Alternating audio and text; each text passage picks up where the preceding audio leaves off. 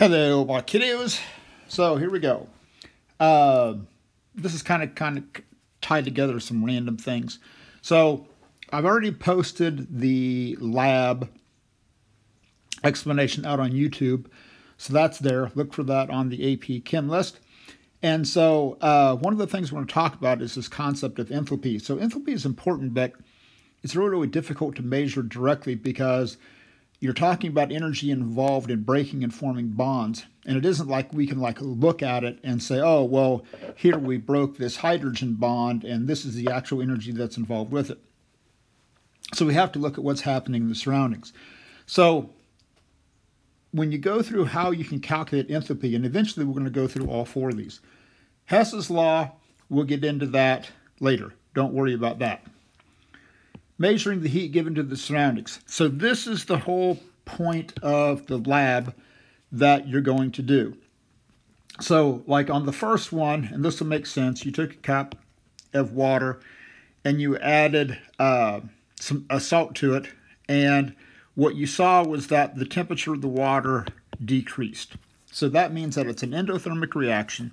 So Q for the surroundings is a negative number, because the temperature dropped, because you're taking temperature final minus temperature initial. And if I remember right, I think it dropped to I think the final temperature was 19.1 and the initial temperature was like 20. So you got a negative change of 0.9 degrees Celsius, which means when you calculate Q using M delta T C sub P, you can have a negative value. What the importance of that is that's a negative Q for the surroundings. So for the system, that means that you're going to have the same numeric value, but a positive Q. We'll get to that more in the lab. So that's going to be one thing. So the sum of the enthalpies of formation and thermodynamic data, we'll get to that eventually. And what we're going to do today is this, calculate using bond enthalpies, okay?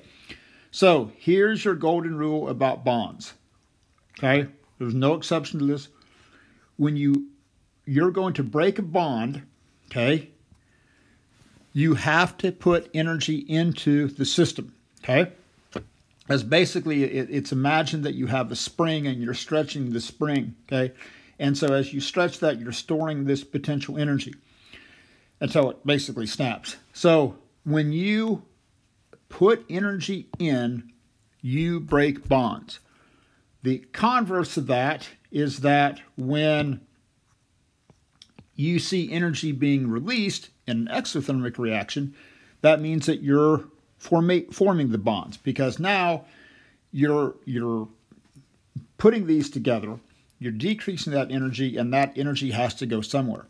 So here's your golden rule, okay? Begin to understand this.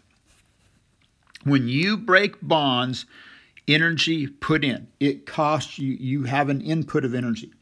It's what you have to pay.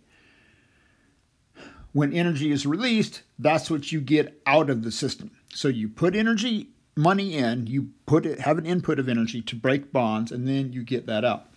So when we're looking at this, and here's kind of the short summary, let me go back that, is that in an endothermic process, and this is a nice part of this lab, you're going to see an endothermic process and then an exothermic process. So in an endothermic process, you end up with less energy. In an exothermic process, you're going to end up with energy being released, okay? So, and again, if you look at this just purely from the perspective of energy, so most reactions you'll see are exothermic. You burn wood in the fireplace. It's an exothermic reaction. So the energy that's released in the formation of the new bonds is more than the energy that was input into breaking the bonds that hold the wood together. Okay, that's the whole thing. So here's what we're going to look at. So we're going to look at this in terms of a simple example. So we're going to talk about the combustion of methane, CH4, and an oxygen to produce carbon dioxide and water. So if you have these numbers, and this is what we've got on this chart. So let's talk about the CH4. So that's a carbon surrounded by 4 hydrogens, okay? So when you look at this, we've got to break 4 of these bonds. So we're going to use this idea that my change in enthalpy is going to be bonds broken minus bonds formed. So in this situation, and you got the sigma, which is going to be sum. So I've got 1 mole of methane, CH4. So I'm going to take, to break a single carbon-hydrogen bond requires an input of 413 joules. So this is going to be 413 times 4, which gets you 1652. So per mole of methane, that's going to require an input of 1,652 joules to break the bonds. Now, on your oxygen side, okay? So on your oxygen side, and that's going to be this number right here, so that's 495. But I've got 2 moles of my oxygens, okay? Because of that coefficient. Remember, that 2 means that I've got 2 moles. So I'm going to take 495 times 2, and that's going to get me 990. So when I add all of this up on the energy input that it's going to take to break bonds, I got 2642, okay? There you go. So the energy input to break all of the bonds that hold the methane together and the oxygen is 2,642. Now I need to work on what's going to happen with the carbon dioxide. Now with the CO2, and we'll spend more time talking about molecular structure later, but this is, carbon has 4 valence electrons, and there's an oxygen, okay? Which means these are going to be double bonds. So I've got to use the 799. Now, here's the other thing, that when you look at this in terms of trends. Notice that if there's a single bond between the carbon and the oxygen, that's just 358. If there's a double bond, notice that that number has shot up to 800. So the more bonds there are between carbon and or anything else, the more bonds there are, the more energy it takes to break those bonds, which should make sense. So on the carbon dioxide, I've got 2 of these bonds. So I'm going to take, on the carbon dioxide, I'm going to take 799 times 2, and there's no coefficient out in front, so that's just going to be 799 times 2, which gets you 1598. Now, on the water's a little bit complicated. So on the water, I've got an oxygen and a hydrogen here. So within the water molecule itself, okay, I've got to input 467 times 2, which that 467 is how much energy it takes to break a carbon or an oxygen-hydrogen bond. So that's per molecule, per mole of molecules, but in the balanced equation, I've got 2 moles of those. So basically, I'm going to take 467 times 4, and that's going to get me 1868. So here's what I've got. So I've got an input of 2,642 joules to break all the bonds. The energy released in the formation of bonds, if you add all of that up, you get 3466. Well, one too many. So here's the deal. So when I take 2642, which is my energy input to break the bonds, and then I subtract the 3466, I get a negative 824. Now, that should make sense because of the fact that this is, burning methane is an exothermic reaction. This is why we burn methane, to heat up water or to heat our homes or to barbecue. If this had worked out to be a positive number, okay, that would mean burning methane was an endothermic reaction, and it would actually draw energy in from the environment, and we would use it to make ice, okay? So what you're going to see here is that we have a negative delta H. And one of the things that you really have to begin to understand is that the signs of your delta H's. So I've got a negative delta H. It's an exothermic reaction. Energy is going to be released. Now, we'll get to how to do the one with the water later on, okay? Not in this lesson, but we'll get to this one. But here's what's important. Notice that this is a negative delta H, okay? It's an exothermic reaction, which is why when you combust a hydrogen balloon with oxygen into the air, it's an exothermic reaction and you feel that as heat. Okay, so here's the data that I'm going to send out. So on the first part, and watch this video, or if you haven't already, watch the video. Basically, we took 50 grams of water, we added hydrated copper sulfate, and here's the molar mass of that, so you don't have to do the calculations.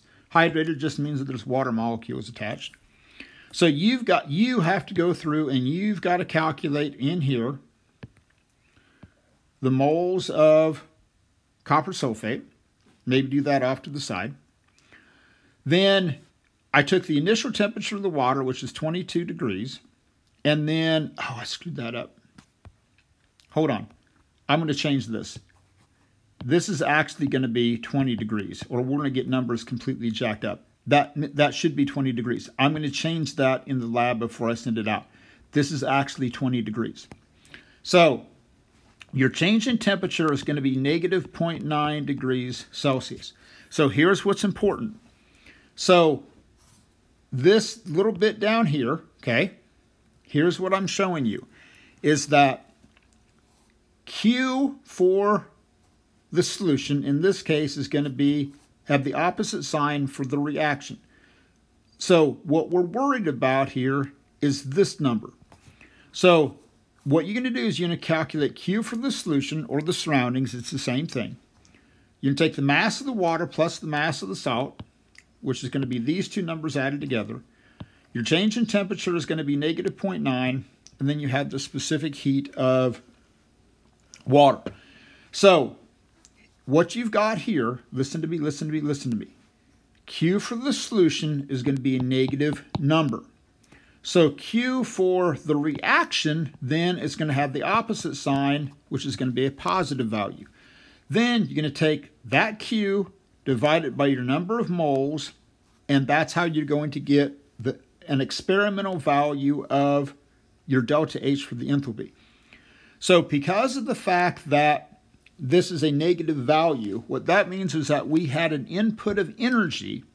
We put more energy in. So what happened is that if you look at CuSO4.5H2O, when you dissolved it, or the dissolution process, you had to break these bonds, okay? And so you had an input of energy to break the bonds.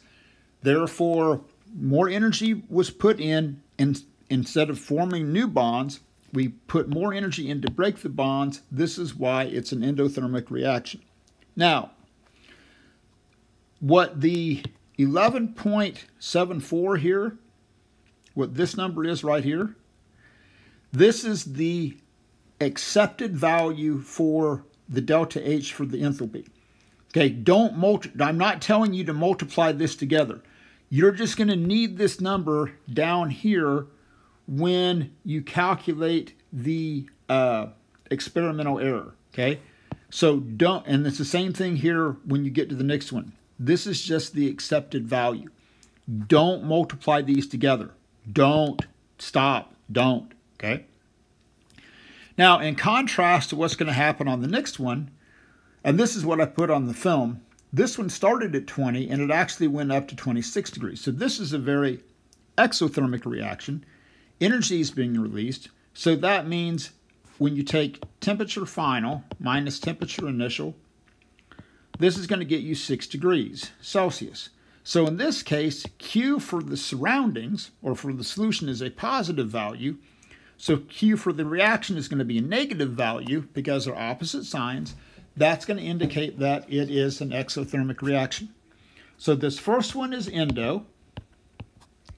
The second one is exo. Now, you got a bunch of questions to answer on this, and I'm talking about dissolution, I'm just talking about the dissolving process, okay? And keep track if I'm talking about the hydrated or the anhydrous. Now, when you get down here, so this is like the next page of the lab. So you got a bunch of questions to answer about the lab. So this is kind of this idea of breaking bonds. Now, let me kind of give you what I want here. I said, how many bonds are broken in one molecule of iodine and what energy is involved? So you have I2, right? So that's just going to be, I'm going to break one of these bonds because it's just I2, right? So that's going to be 1, and that's going to then be 150 joules, okay? That's just that answer right there. Now, let me explain what I'm looking for with chlorine. So the chlorine, and this is what I kind of showed you up above. So the chlorine bonds are 240. But because there's a 3 in front of those, I have to break 3 moles of chlorine bonds. So that's what I'm asking for here. So this first answer here is that how many bonds are broken in all the chlorine molecules and what is the energy involved in breaking the bonds in 3? So on the chlorine molecule, each one is going to involve breaking 1 bond, okay? But there's 3 of them because there's 3 molecules that you have to break. So this is going to be 3. And then to get the energy involved, that's going to be 240 times 3. So that's what I'm looking for in terms of how you're going to answer these questions. Okay, kids, I'm going to send this out tomorrow during the study session. I can answer any questions on that assignment that I gave you all yesterday and also on this one. So watch the YouTube video that explains the lab and then watch this one. So